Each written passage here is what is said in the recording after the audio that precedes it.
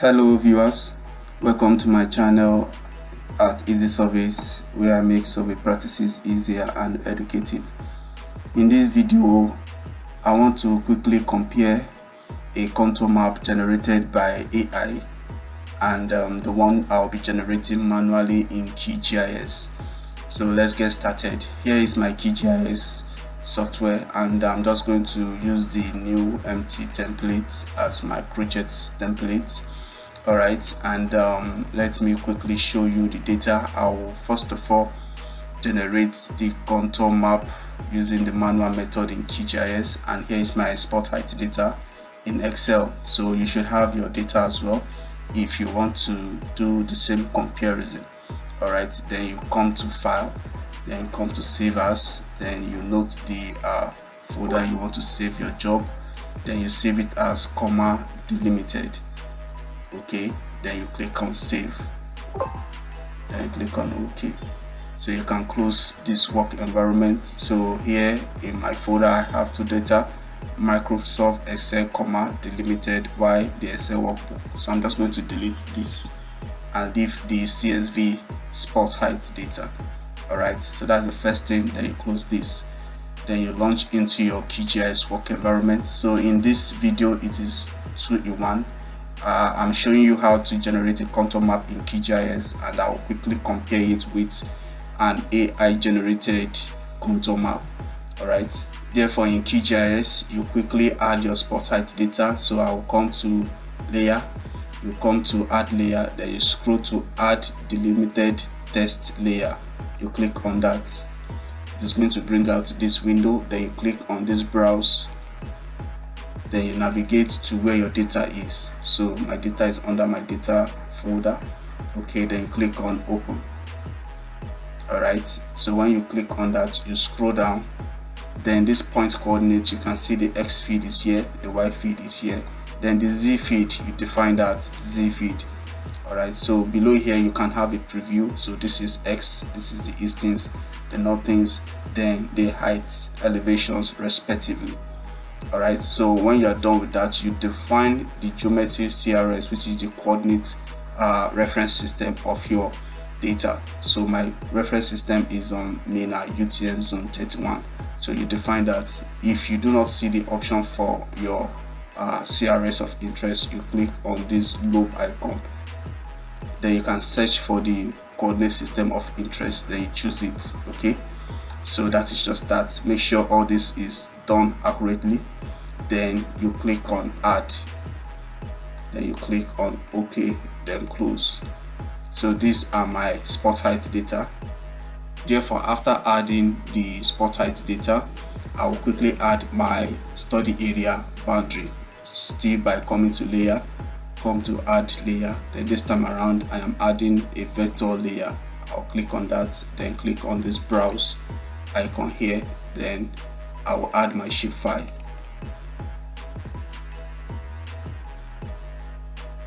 So here it is, then you click on add and close. So here's my shapefile. So let me make it to be outlined and not filled. So you double click on the shapefile field, you click on simple fill. Alright, then you click here, then you click outline filled line. Alright, it will change. Then you click on apply and OK. So that's just it. So the two data, the study area, then the spot height data. After this, you come to the processing tool, come to toolbars. So you search for the interpolation method that is of best interest to you. So I want to interpolate spot height to raster. Alright, then you come to this search box, then search for interpolation. So before you finish typing, you are going to see the options. So I'll be going with the IDW interpolation. Alright, so these are the interpolation methods here. So the best one to go with is the inverse distance weighing interpolation. So you double click on that, it is going to bring out this window. Therefore, on your vector layer, you make sure it is the spot height data that is there. Then the interpolation attribute, it is Z. Alright, then you check this use Z coordinate for interpolation. Then you click on this plus icon here. So you are going to see the spot height data, then make sure this is on point. then you can scroll down, leave this on default. Then the extent, now you click on this drop down shadow arrow here. All right, then you calculate from layer, then you scroll, then you check on study area, you choose the extent as the study area, then you scroll down, then you click on this, then you click on save to file. So you can now scroll to the folder where you want your results to be saved. So I have another folder on my desktop which is result, my results. So I want my data to be saved there. So I'll call this raster, or let me call this topo raster. Okay, then you click on save. When you are done with this, make sure this is checked. Open output file after running algorithm. You click on that, then you click on run. So you are going to give it a while. Depending on how bulky your spot height is, it is going to interpolate your spot height to topo raster, which is, in other words, the DEM, a digital elevation model. So it is already processing that, then you give it a little bit time.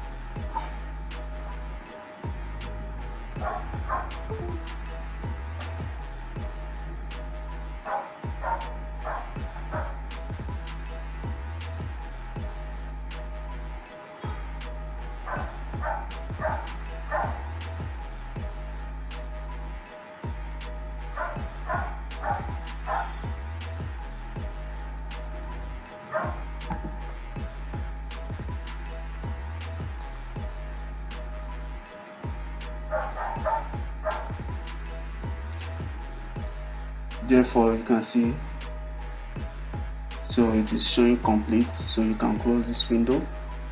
Okay, then you can come here, then zoom to layers. All right, so that is the topo raster. So let me bring it down. All right, so these are the spot heights on it, the boundary, and the DEM. All right, so the next thing to do is to extract the contours from the DEM that is generated.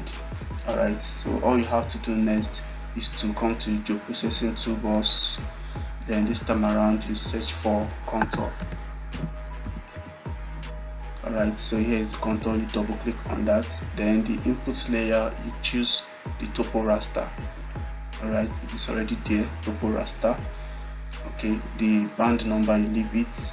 The interval between contour lines, so this is the contour interval, so you edit it to what you want, that is, you edit it to your interest. Therefore I'll go with 0.5 to give me the best terrain representation of my study area. So the attribute name, you leave it as elevation. All right, then this you can leave it, it is optional. All right, then the advanced parameter, here you click on this icon here, then you click on save to file. So you let these contours to be under the folder of your results if you have created a separate folder for that. So this, I am going to call this contours,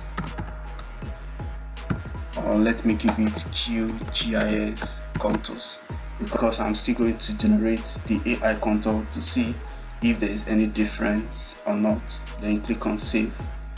All right, you make sure this is checked, and that is all. Then you click on run.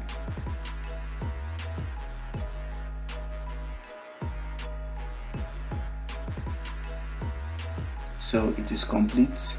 Then you close the window, then you close this window as well. So already on the work environment, you can see the contours generated. So let me just uncheck the layer of the DEM, topo raster, and I'm going to uncheck this, then leave the study area. So you can see this is the contours generated. However, there is no label on it, so all you have to do to show your label is to click on the QGIS contours, you right click, then you click on show labels. However, these are not the labels of the contour, this is just the ID of the contours. So to show the elevations of each contours, okay, you right click, then you come to properties.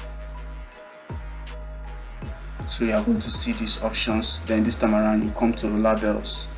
Alright, then you come to value, you scroll to the drop down shadow arrow here, then you make it elevation. So when you make it elevation, you can now click on apply and OK. So these are the elevations of the contours. Alright, so you can see it the way it is. So from the topo raster, you can see the minimum elevation is 360.38 approximately, while the highest is 371.72 approximately. Alright, so let me just uncheck it. Okay, so you can make the color to be brown, alright, which is the right color for contours. Coming to symbology, so the simple line, you can see this color, you can now choose brown. So let me go with this, then you click on OK, apply, OK. So here it is. Okay, so quickly let's generate the AI contour from this same DEM. Alright, we already have our DEM, so we are just going to generate an AI contour from the DEM to see if there will be differences or not. Then you come to the Deepseek AI, so make sure your system is connected to an active internet. So you are going to type your question the way you are seeing on the screen. Could you provide a Python script that I can run in my QGiS Python console to generate contours from my DEM data? Then you click on send. Please, if you are a first timer on this channel, you can check under the description to see how to download and install this app freely.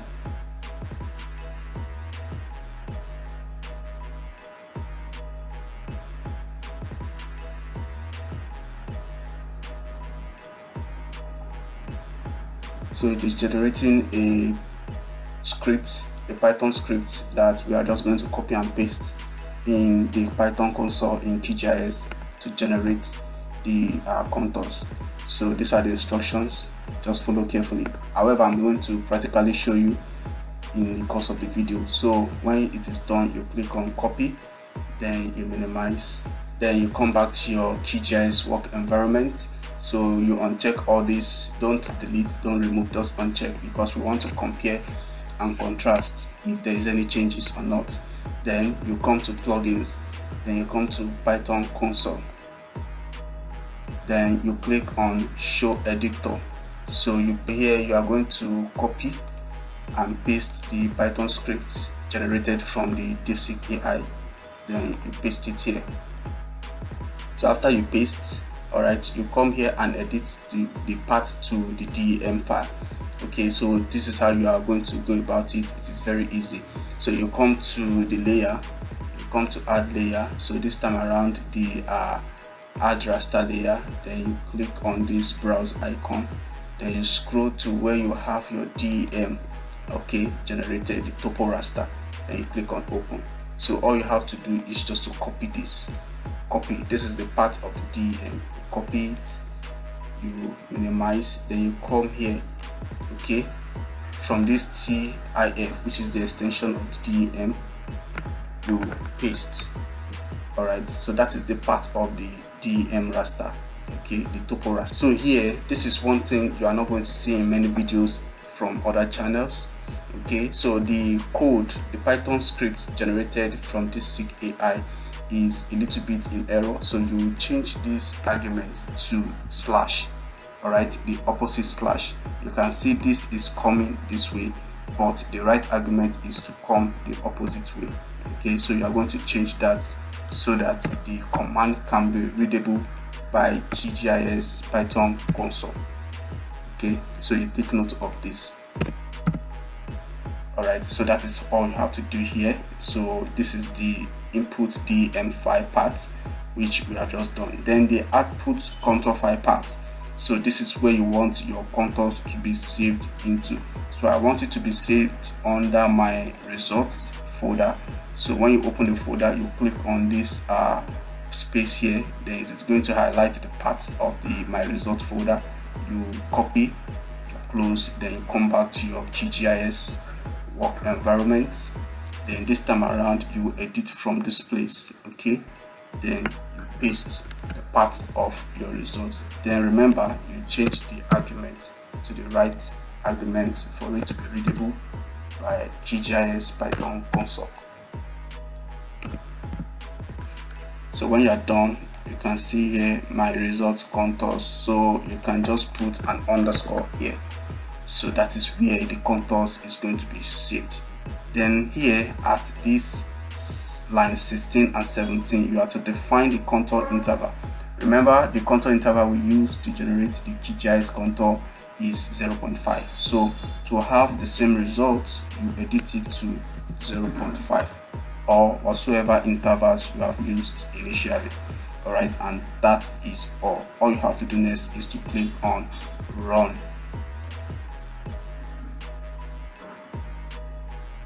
So it is generating and it has run. Okay, so here you are going to see it that contours have been created and saved in the defined output part. So it is named as contours.shp. So you close this window, then you are to navigate to where the contours shapefile is saved. Then you come to layer, come to add layer, navigate to add vector layer, then you click on this browse icon. So it is actually saved under my desktop, so I'm just going to scroll down. Then you can see it here, my results, my result contour, my results contour. So this is the shapefile. Alright, if you click here, you see the type AutoCAD shape source. This is the real shapefile. So you click on this and you click on open. It is going to appear here. So you can see it, my results underscore contours shapefile. Then you click on add and close. So here is the AI generated contour.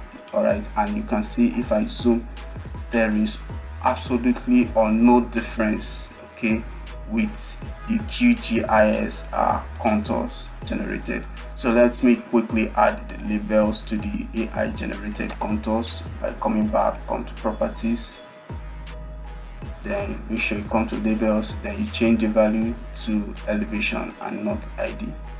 Then you click on apply and OK. So here it is. So let's quickly see if it is the same. You can see 363 for this, 363.5 for this, and let's see, there's absolutely almost no doubt with what the Deepseek AI is giving based on what we have seen so far, based on the topographic surveys. Alright, so let me just quickly load a base map to beautify this contour map. So you will come to HCM GIS. Please, you can check under the comment section to see how to load these plugins, how to install and download them freely. So you come to base maps. So let me quickly go with Google Terrain Hybrid. So here it is, and the contours has been covered. So I'll just drag the base map below. So this is where we have covered. Let me now check the study area. Alright, so this is where we have covered this, a particular school of technology somewhere in Nigeria. Alright, so that is how the Deepseek AI generated contour is the same thing with the manually generated contour for topographic surveys in QGIS software. Please, if you find this video helpful, do well to hit on the subscribe icon as well as turn on the notification bell to keep getting very valuable and informative video freely from this channel. Thank you. Let's hear from you under the comments section. See you in the next video.